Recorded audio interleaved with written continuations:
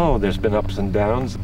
I've been frustrated and worked 20 hours when I shouldn't have worked 20 hours a day. It was hard work. It was labor intensive, physical all the time.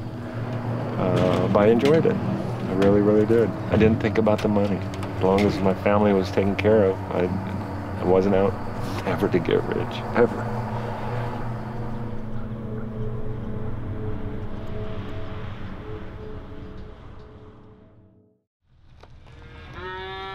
How it started was I lost my construction job.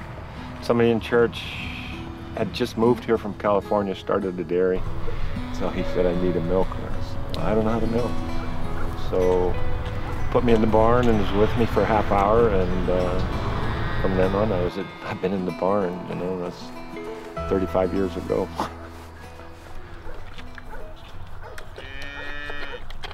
When we started, we got up to 200 cows and they all had names, and you could remember them all. There's Jasmine and Amber and Reba and Mort, Cheetos and Cheese Puff and Chesterina and Chips.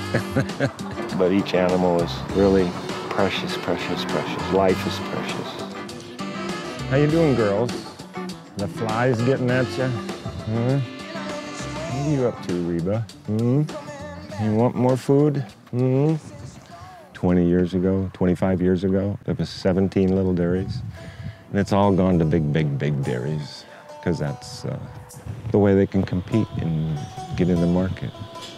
And then the law changed, saying that we could sell milk shares and then sell raw milk to the public.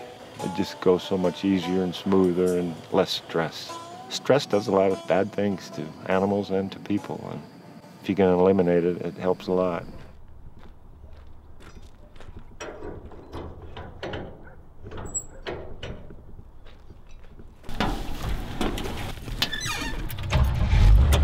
Still works. I went to the brewery and asked them if they had extra grain for sale, that I would like to buy it and feed it to my cows. Here at Odell, we use a tremendous amount of malted barley. You know, we're talking multiple tons of malted barley per brew, and we're cranking out 6 brews a day, 20 brews a week. And so we're talking tons and tons, literal tons of malted barley.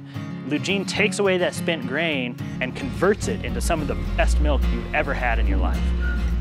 It gets mixed in with the grass hay and the alfalfa and the silage. If there's a clump, they'll eat it first because it's sweet, it's still got sugars in it, and then they eat more, and then they make more milk. Lugene comes twice a day, and he'll come and pick up that spent grain, and then he takes that back to his farm, which is about 10 miles from here. He's probably in his 60s now, and I've seen him doing stuff that people here in their 20s and 30s could not and should not be doing without a ladder or maybe a buddy to help them. There's not one time in 23 years where I went over there and said, I wish I didn't have to go. Never, not once.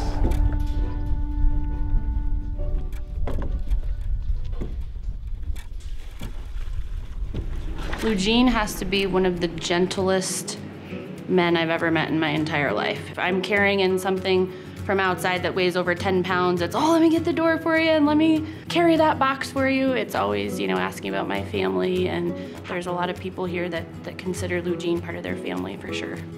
Lugene is such a big part of the culture here at Odell, we wanted to make a beer to honor him. You can't make a beer for the milkman without making a milk stout. And we took that one step further. Why not make it a chocolate milk stout? And if you're gonna make a chocolate milk stout, you might as well throw it in a whiskey barrel, because everything is better in a whiskey barrel.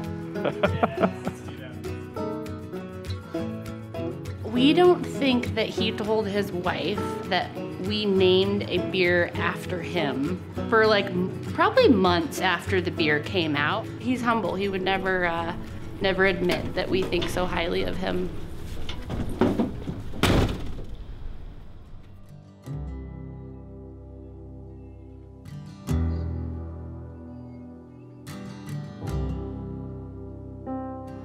You know, taking things slowly and doing it the right way, there's really something to be said for that. And I don't think enough people do that these days.